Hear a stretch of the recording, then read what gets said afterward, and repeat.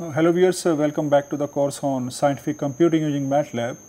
So today we will continue with the least square method to find out, maybe today we will do that how we can do the quadratic fit, and then we also make some Matlab codes in Octave just to verify that whether we can find out the different polynomials using data or not.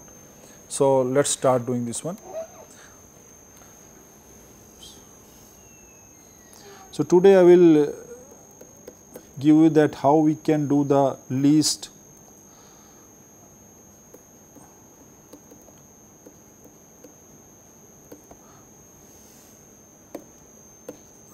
or I can call it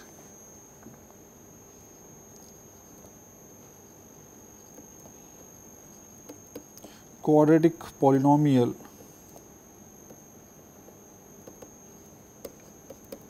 fit.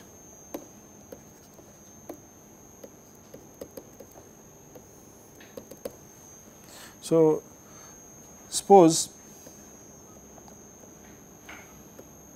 we have data, so that data is given to me as points xi and yi's, and I is moving from 1, 2, 3 up to n. So I am taking the n number of points where all xi are distinct and need not be equispaced.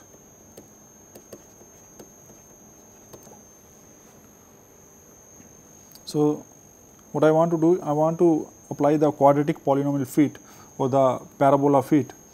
So I can call it parabola also. Parabola curve fit can be written as, so I will call it y, that is equal to, suppose I write is a plus bx plus cx square. So this is the quadratic polynomial I am fitting, and I want to find the value of a, b and c. So this is equation number 1 I can write. Now I can go with the same methods, that suppose I have this, and from here I take this. So now I take the parabola like this one. So suppose I have this parabola, something the quadratic function, and my data points are given to us in this way. So that is the data points. Then I can find the error of this one, from this one, from this one, that we have already discussed in the previous lecture. So then I can define my error as E, function of A, B and C. So this one I can define as A plus Bx plus Cx square minus the yi's I am taking. So this is at the ith points, and then square, and I is moving from 1 to n. Then I can find out the value of this one by, so I want to find the minimum error. So I will define this with the equal to 0, del E by del B equal to 0 and del E by del C equal to 0. So from here I can have the 3 equation. So based on these 3 equation I can find the value of A and B, C, A, B, C, and then I can find out the given parabola. But I can write the direct normal equation also from, so from equation number 1,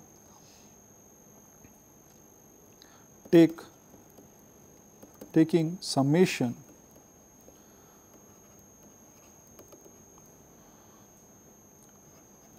over x and y in equation number 1. So I take the summation, and this is yi summation A plus B summation x I plus C summation x I square, and I is moving from 1 to n.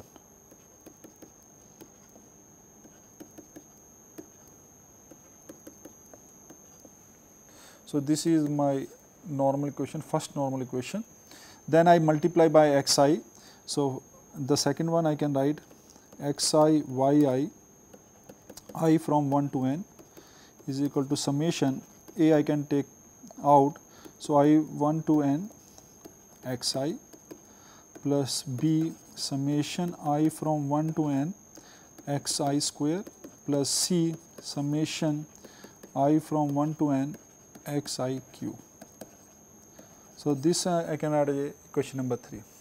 Then multiply one more time also with the x. So, I can have x I from 1 to n xi square yi a summation I from 1 to n xi square, because I multiply by xi again, b summation I from 1 to n xi cube plus c summation I from 1 to n xi power 4.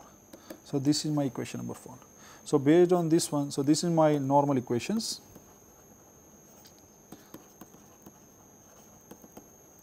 So, based on this normal equation, I can find the system. So, from here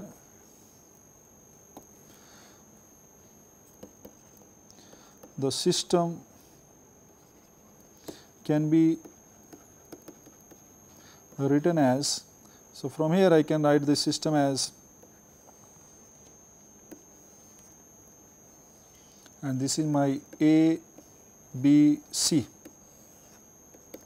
So, from first equation I can write, so this is summation n. So, this is n number of values. So, it will be n. So, this is summation xi's and this is summation xi square, and on the right hand side I will get summation yi. Then from the next equation I will get summation xi, summation xi square, summation xi cube, and on the right hand side I will get xi yi. Then I will get summation xi square, summation xi cube and summation xi power 4, and the right hand side this is xi square yi. So, from here I will get this system. So, this system, if you from here you can see that this is equal to this is equal to this, and this is same as this one. So, from here I can say that this matrix is a symmetric matrix.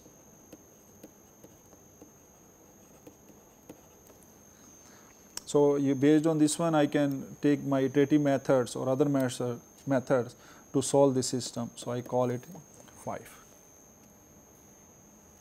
So, now based on this one I can find out the value of ABC, and then we are able to find the parabola of it. So, let us take one example.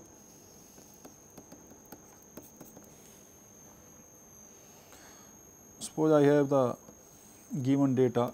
So, this is my xi's and this is yi's that is given to me.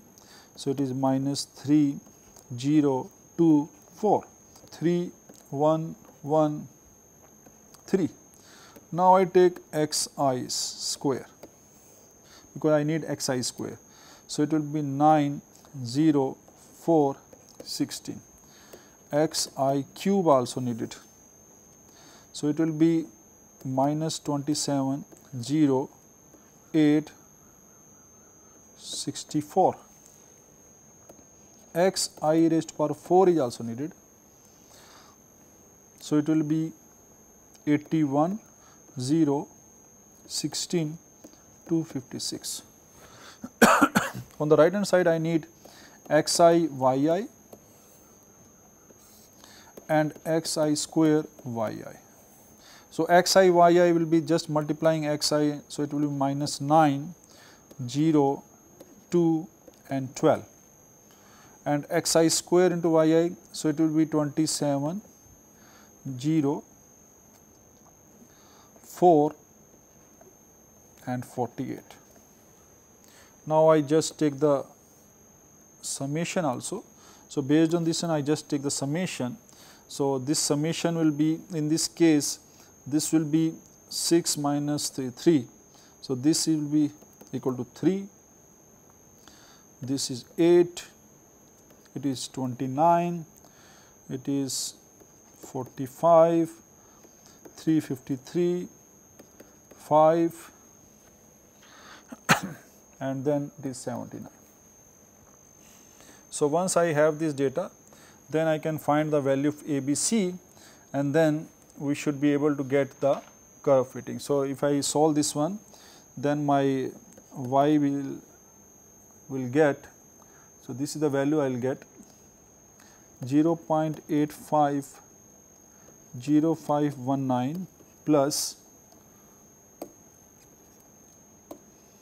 minus 0.192495x plus 0.17846 x square.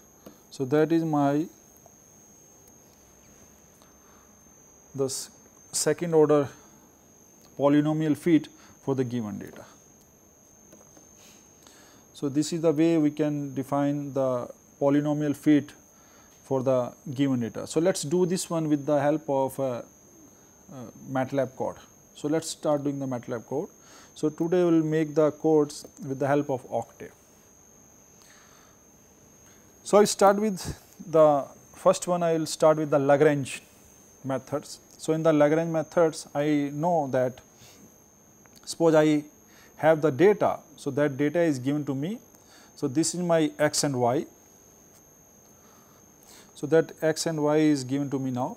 From here, I will give the input as x, y. So, this code is I already made for you. So, here I can directly discuss this one. So, I will call it the Lagrange, and in this case the input value is x and y and the output is c and l.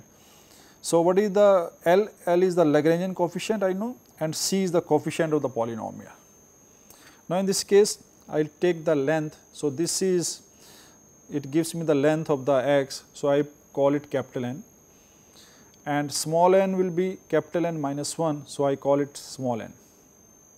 Now, the L is zeros I take, that is of n cross n. So, now in this case I will define the Lagrangian coefficient polynomials. So, what I want to find? I want to find the Lagrangian coefficient. So, in this case what I will do? I will use two functions, that is, first one is the polynomial. So, let us discuss that what is this meaning for. So, I call it poly. So, let us say define poly 2. So, poly 2 means it gives me the polynomial whose root is 2. So, this is equal to basically x minus 2. So, if I put x minus 2, that is equal to 0. So, in this case I get the polynomial whose roots is 2. Similarly, I can define poly 3 or maybe poly minus 3.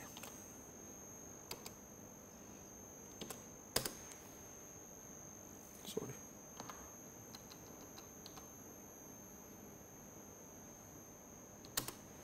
So, that is the polynomial whose root is minus 3.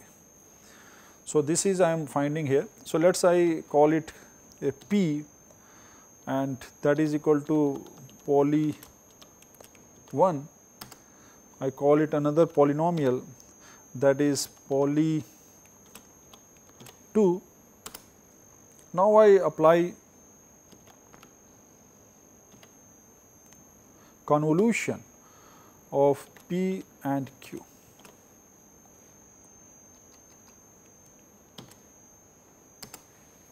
So, this is the convolution and it gives me the, so basically what it is doing, so it is multiplying x minus 2 x minus 1. So, this is I am doing. So, now from here I can see that this will be x square. So, the coefficient of x square is 1. Now x minus 2 and minus 1. So, minus 3x. So, this is minus 3 and in the end minus 1 into 2 it is 2. So, it gives me the coefficients of the quadratic having the coefficient 1, minus 3 and 2. So, that is the function convolution. I can write that help. So, from here I can just delete this one and I can write help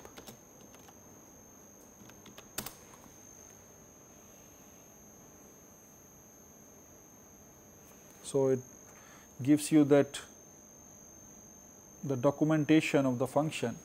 So when a and b are the coefficient vector of two polynomial, convolution represents the coefficient vector of the product polynomial. So convolution of a and b.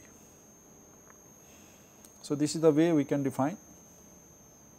So let us go to the. So now in this case what I do, I will define the for loop. K is from 1 to n. V I just take as a 1. Now for j is equal to 1 to n, when k is not equal to j, I will apply this function. So what is this meaning about?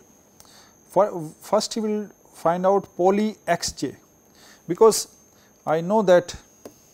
So after doing this one, I just take the next. So in the Lagrange polynomial,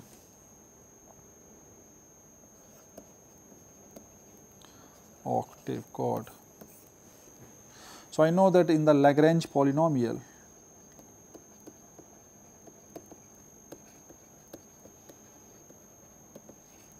I have the polynomial, suppose I have px. So in this case I know that suppose I have the point x0, x1, x2, y0, y1, y2. So I will get x minus x1, x minus x2, x0 minus x1 and x0 minus x2, and here I will get y0. Next it will be x minus x0, x1 minus x0, x1 minus x2, y1 plus x minus x0, x minus x1, x2 minus x0 and x2 minus x1, and this is y2. So this is I am going to find out. So from here you can see that this here I will put the points. So this is a constant value, but here you can say that this is a polynomial whose root is x1 multiplied with a polynomial whose root is x2. So I am using this one here. I am defining the polynomial whose root is xj, right, when k is not equal to j, and I am multiplying this one with the v. I started with the v is equal to 1 divided by xk minus xj. Okay. So I am doing this one. So this is a multiplication I am doing divided by xj minus xk. So that product is also I am taking. So with the help of this one I am able to find all these Lagrangian coefficients, Lagrangian polynomials, whatever we are defining. So what I am going to do, I am going to find out what is the value of this one, what is the value of this one, and what is the value of this one. And this one I can do for the all values of the data that is given to me. So this is I can define from here, and based on this one, so based on this one first I will do the convolution and then I multiply by all these factors, whatever k is not equal to j, other factors I will take, and I will, all this will be saved in the value of v. So this v is I am going to have. So now this if loop is over and then this for loop is over, and then I will, what I do, I will write this value of v as a, so here I have defined L as a 0 and n, it means I have defined this as a matrix. So in the matrix, in the, if I take Lk and all the columns, so I will get the value of v. So I am saving this value in the kth row. So, this you can see that k is equal to 1. So, the first value will be saved in the first row, then the second row, then the third row, then the fourth row. So, I have total n number of the Lagrangian fundamental polynomial, and that the value of this will be saved in the L function, L matrix. So, once I done this one, then I can find the coefficient of the Lagrangian interpolating polynomial, that is y into L. So, what is y into L? So, this is y into L. So, this is my y and this is my L. So, I am taking this as a L and this is my y. Okay. So, from here I just take the multiplication and then my polynomial will come. So, let us take one example of this one. So, let us take this script file.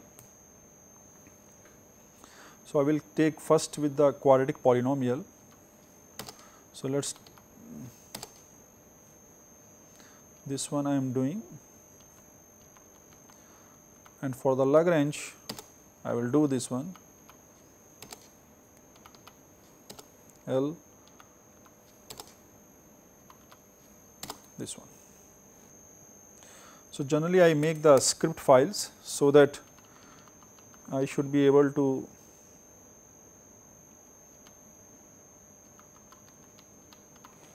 this one. So, I have done the command.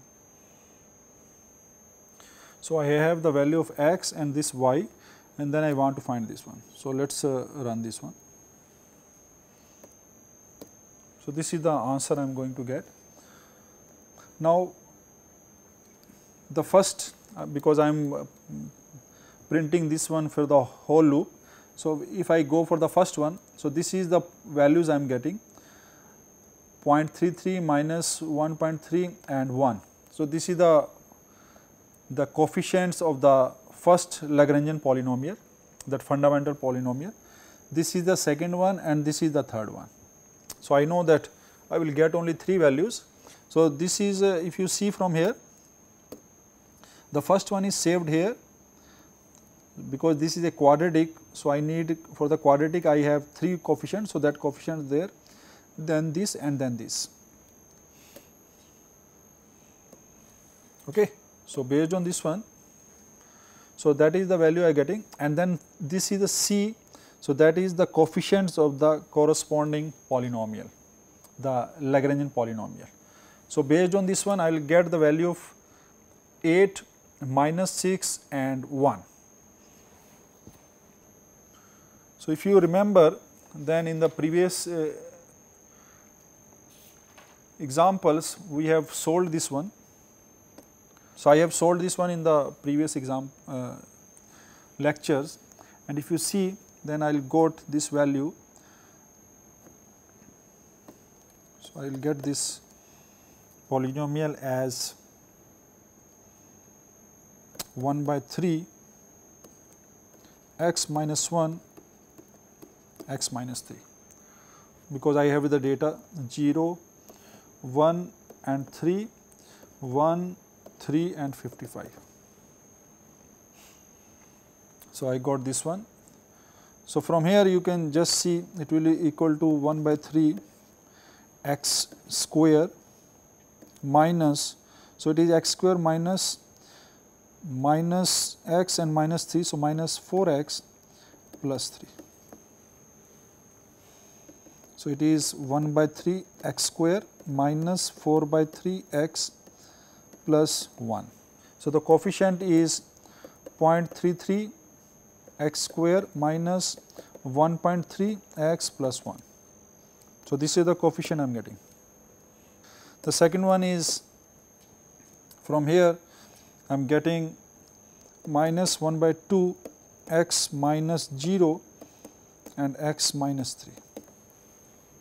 So, from here it is half x square minus 3x. So, the coefficient is, from here you can see that it is minus 0.5 and 1.5. So, minus 0.5 and 1.5 and other value 0. So, similarly I get this one. So, based on this one, if I find out the Lagrangian polynomial, So, the finally I get this data. So, the final my P2x, the Lagrangian polynomial is coming 8x square minus 6x plus 1, and that is the answer, and from here also I am getting this answer. So, that is the coefficients 8x square minus 6x plus 1. So, using this one I can find the corresponding Lagrangian polynomial for any type of data. So, here we have taken just 3 data points, but we can have as many data points as we wish, and I can run the same code for that type of data. So, this is already there. Now, the same thing I have done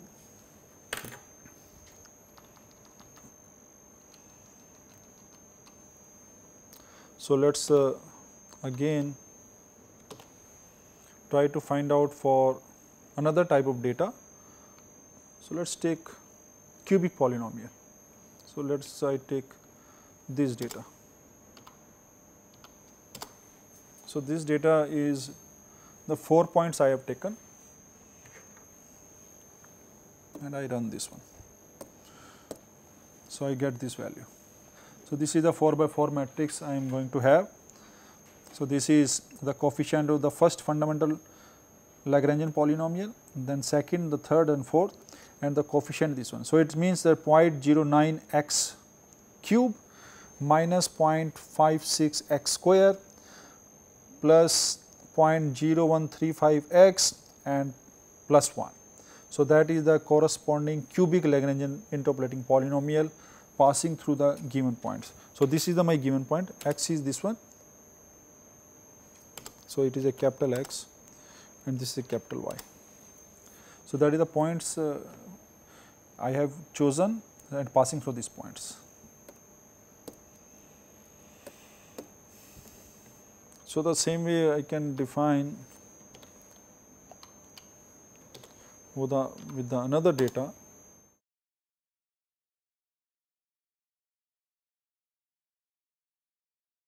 So, this is the corresponding simple data I have chosen.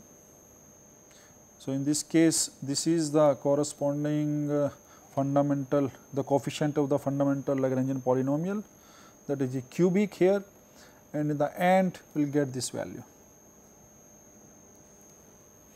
So, it means that this is x cube minus x square plus 3x plus 8. So, that is the polynomial.